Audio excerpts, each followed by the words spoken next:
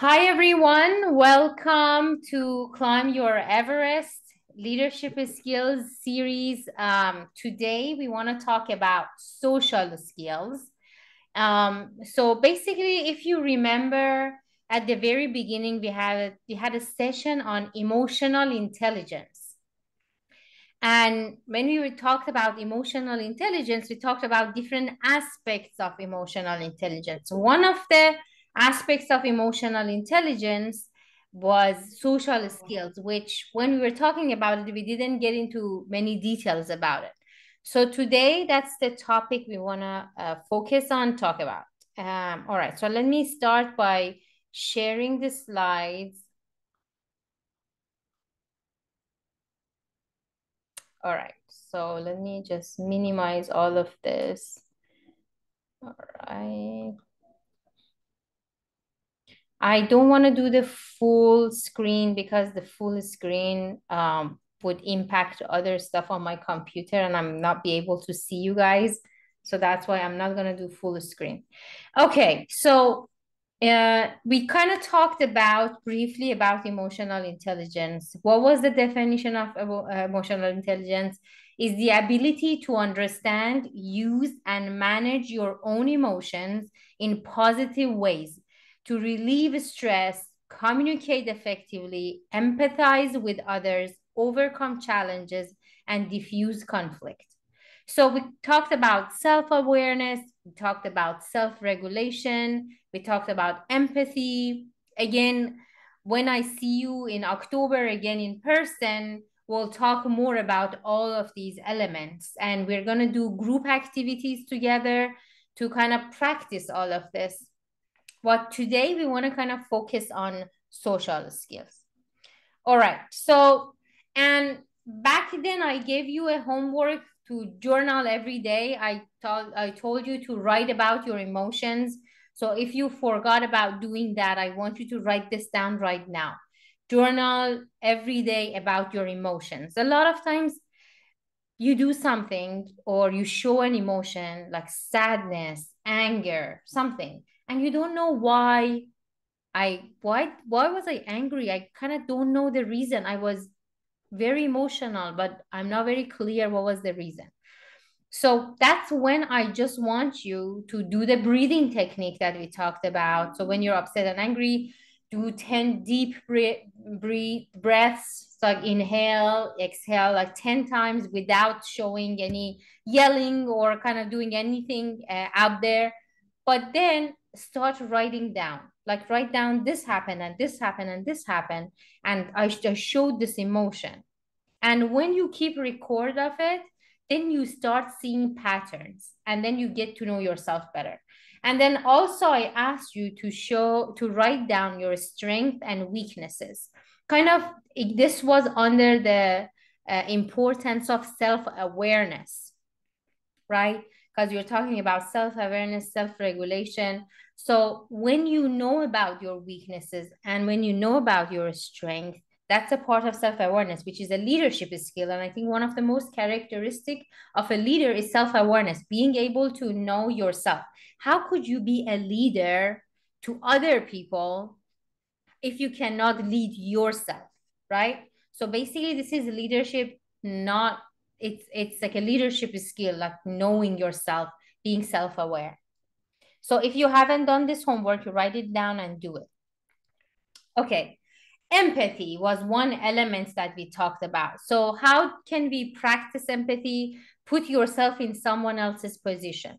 So when your sister comes to you and she's like, I'm sad and I'm angry, I got a bad grade, my boyfriend broke up with me, this happened, that happened, my I was cooking and my rice is burnt. So how can you have empathy with that person? Or if you're a teacher and your student comes like this, I have this problem at home and my mom is sick.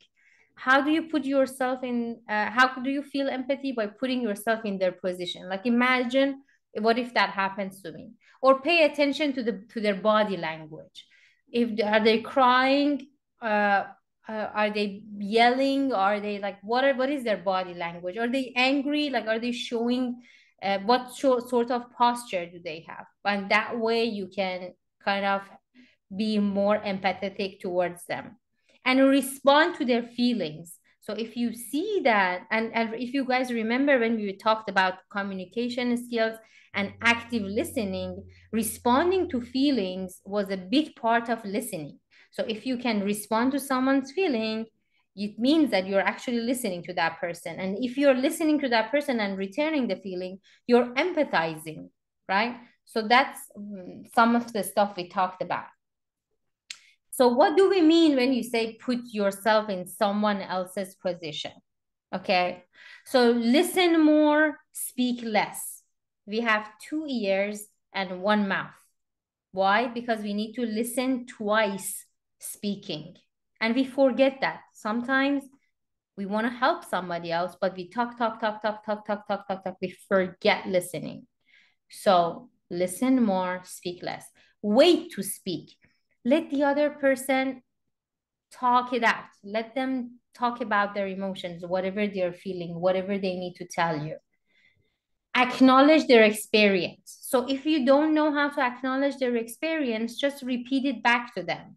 Sort of, I hear that you had a very difficult day and you missed the bus and you got sick because you had a bad food. Kind of repeat it back to them. That's acknowledging their experience or responding to their emotions. Remind yourself at all times that everyone has challenges to face, right? Sometimes you're in a good mood and the other person, like your sister, is not in a good mood. Or you're in a very bad mood and your sister is in a very good mood. Just reminding yourself that everything is temporary. If you're up or down, it's going to be opposite tomorrow. So, kind of accepting that this is how it's going to be. And then let other people be vulnerable. Let people open up themselves, be open and share as much as they need to share, right? Sometimes we get defensive. We don't want other people to share a lot of secrets or stories or stuff with us. And or we don't want them to kind of open up for us because that might mean so many things like, oh, what if she is expecting me to also become vulnerable, right? So but letting other people to become vulnerable is a very good social skills, right? And it helps you practice empathizing with them. Okay, then the next thing I want to talk about is conflict resolution. So we kind of, I think once more we talked about this, but the number one thing, and I think the next slides we're gonna definitely dig in and talk about different techniques of conflict resolution. But before we talked about different techniques, of course, all the techniques of conflict resolution, let's say you have a conflict disagreement with your boss, with your principal, with your manager, with your parents, with your husband, with your wife, with your kids, with your neighbors, with your aunt, uncle, whoever, right? So the conflict resolution, the number one thing for it is communication skills. Like learn how and kind of learning how to communicate the conflict to them. A lot of times we just want to escape. No one likes conflict. We just want to escape. So like learning how to communicate it is number one, which we're going to talk about it more, and learning how to praise others. So it is sometimes it's very difficult for us to praise others. And I think this is a good practice for you. So now we want to play a game. I'm going to ask all of you to praise each other. Okay? So we're going to start with Raju because you practiced this before. So Raju, I want you to praise Eleanor. I know you don't know Eleanor very much. You haven't met her in person, but praise her. Say something positive about her. Hi, Eleanor. I'm from Nepal and I like your smile and I like your presentation skill also. Okay. Thank you. Thank you. Thank you so much. Good job. So Eleanor, now I want you to praise Harini, even though you guys haven't met yet.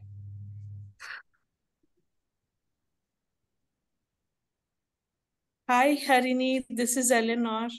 I haven't met you, but you look so familiar to me. I don't know what is the reason, but I like your smile and the way you present means abrupt quickly and answer the questions. I like it.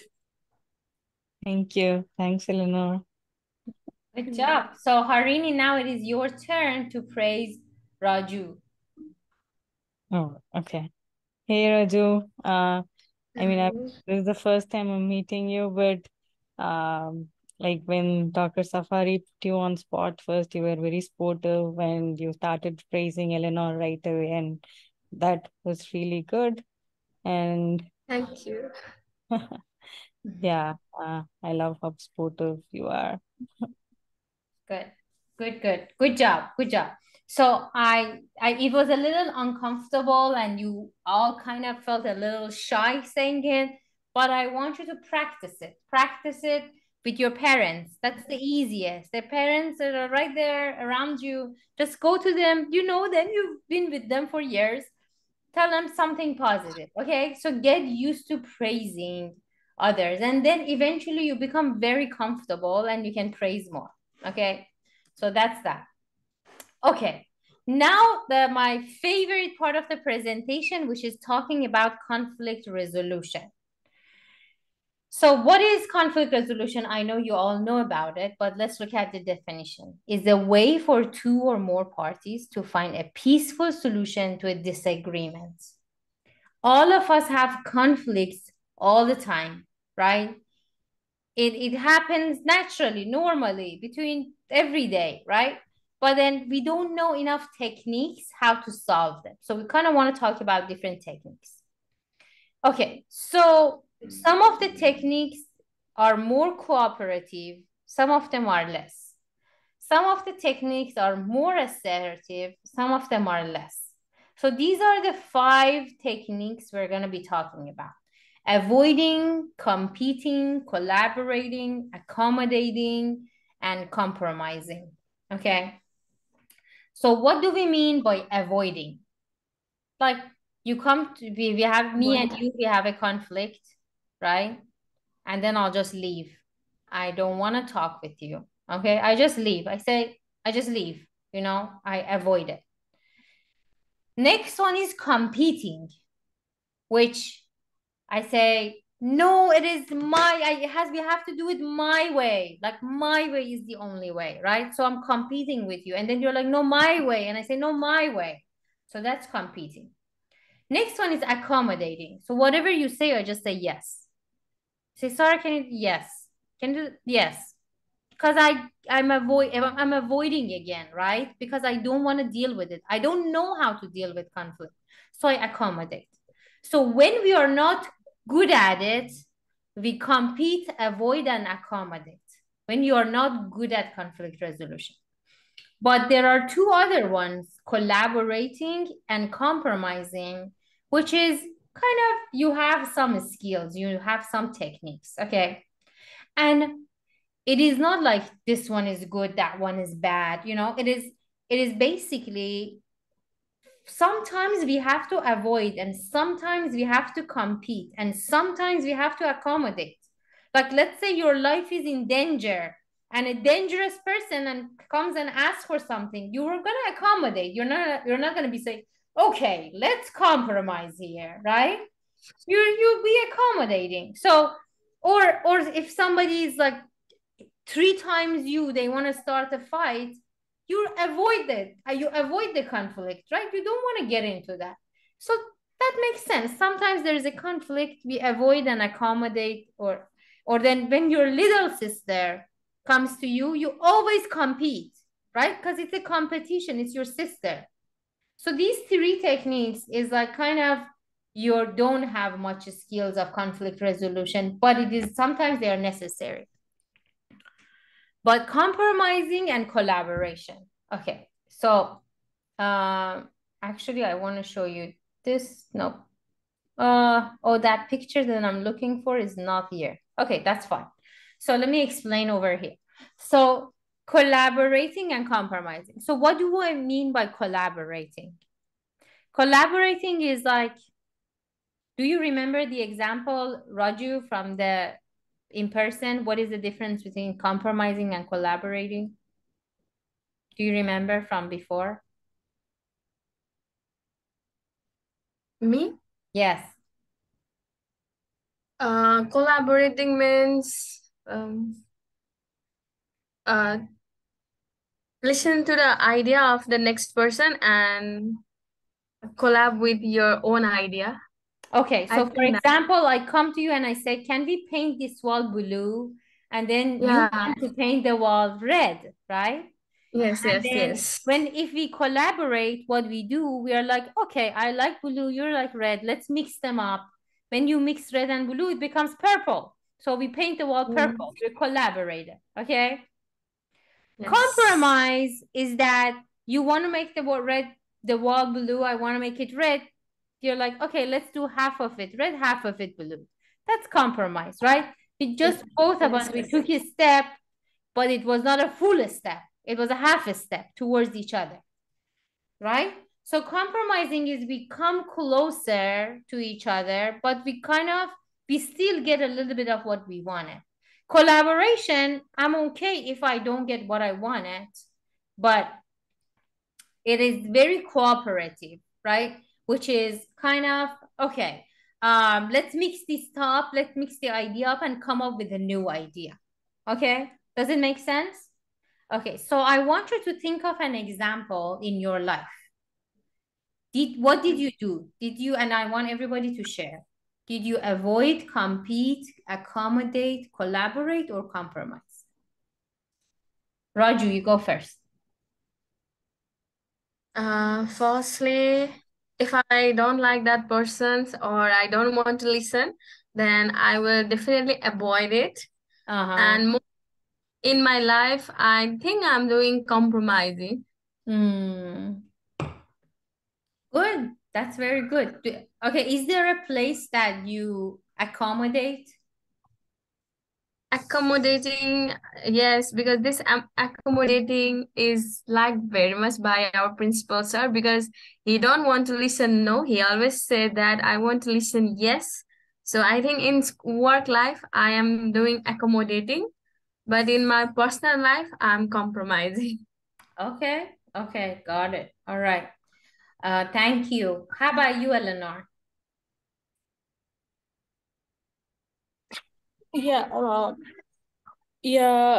First I want to speak about compromising. Compromising in any relation, we need to compromise with each other. So that is the thing. And accommodating is you have to act when you are in an organization or when you are in school or college, you have to accommodate, you have to accept whatever the teacher says. Yes. So that is accommodating. And even with parents, even if we are big, we have to accommodate their thoughts and because they are they have much more experience than us, so we have to accommodate their thoughts in our life. And competing is we have to be sportive when we see anything better than us, or when we see someone better than us, we have to accept their skills and try to compete with them. We always do, like sometimes jealousy come in between, but we need to have that sportive spirit. You need to take it sportive and make it a challenge to beat them. So and avoiding is when you have people in your life that don't come with you, compete or collaborate or accommodate. They just hate, or they have negative feeling about you. You just can avoid it rather than feeling yourself sad and low. You just avoid it. That is okay. All people are not one. So you just need to avoid them. Okay, so I mean, that was great. The only thing I would add to what you said, first of all, I asked for personal examples. So I was hoping to say an example of something from your life. But the only thing that I want to add to what you said was the competing is that when the two people, they are very assertive and they don't want to collaborate, they don't want to be cooperative. So they keep saying me, my way, my way, my way, my way. So that's competing, like when everybody wants to win themselves, not as a group. So collaboration, accommodating, and compromise has winning of the group in it a little bit. But competing and avoiding, there is no winning. It's just either fighting or You, escaping. yeah. Okay, Sarah. Okay, good. So do you have any examples, like specific examples, like about your life? Like when it comes to your mom, do you mostly avoid, compete, compromise, collaborate, or accommodate? I mostly collaborate and accommodate. Okay, okay. That's Yeah. good. That's good. Good to know. Okay. How about you, Harini? Uh, yeah, with my parents again, it's like Eleanor said, it's mostly either accommodating or collaborating. It depends on the topic Yeah. or whatever we are discussing about. Okay. Uh, but yeah, I've had some people in my life with whom I chose to avoid conflicts because that was the best thing to do. Yeah. Uh, Yeah. yeah. Makes sense. Makes sense. All right. Thank you. Thank you. I kind of forgot where you are. It is like closer to 10 p.m. So your parents are probably sleeping, right? Yeah, they are asleep already. Oh, okay. So sorry. So I'm not gonna ask you too many questions. I don't want No, to no, wait. they are in the bedroom, so they can just. Okay. Okay. All right. Okay. All right. So some other strategies. So don't ignore conflict. Don't be scared of conflict. If there is conflict, go at it. Use one of these techniques. You don't have to win or be the best person in solving conflict. No, you can practice and learn. You don't have to win everything. You can just practice, practice, practice. The only way you can become better in conflict resolution is practice, practice, like everything else in life. Clarify what the issue is. Sometimes we start fighting about something else, which is not related at all to the actual conflict. So you need to make sure to clarify, okay, what's the problem? What are we talking about? The color of the wall, right? So you're like, I want to do blue, you want to do red, and then all of a sudden we're talking about neighbors. No. If blue or red, gonna talk about the actual problem. Bring involved parties together to talk. So if there are 3 or 4 other people that are involved, bring them, invite them. Don't be scared of involving more people. That's okay. The only way we can solve it is by communication and talking. Identify a solution. So you don't have to come up with a solution right away, but you can kind of start brainstorming and looking at, okay, what are our options, what we can do, like let's think about what are these solutions. So and then you can start with one solution. You don't have to have the perfect, the best solution. No, start somewhere, something simple and easy, and then start from there. And 5, continue to monitor and follow up on the conflict. So you don't have to solve the conflict in 1 second, in one sitting. It can take 5 days. It can take 5 different meetings. It can take 5 different sessions. It can take 5 weeks. That's okay. Be patient. Keep communicating. Keep following up. Keep monitoring. Keep asking questions. Okay? That's that. All right. So, and then we kind of talked about compliments, which like how important they are. So I want you to start practicing giving compliments. But before talking about this and kind of finishing, because the next slide is a reference, I want to know if there is any questions, because kind of really quickly talked about conflict resolution and everything. Do you guys have any questions? Stop sharing so I can see you. No? Okay, great. So I usually keep the morning sessions for Saturdays very short because there is another session this evening on mental health. So again, you're more than welcome to join, all of you. And the sessions will be recorded and emailed to you. And again, just a reminder to put your schedule October 14, 15, 16. We're going to be for the workshop in person in Nepal. So put that on your schedule. Other than that, have a beautiful Saturday, and I'll see you either Saturday night or next Saturday. Okay? All right. Thank you, Good Dr. day. Thank Bye. you. Bye. Sarah, have a Bye nice bye. day.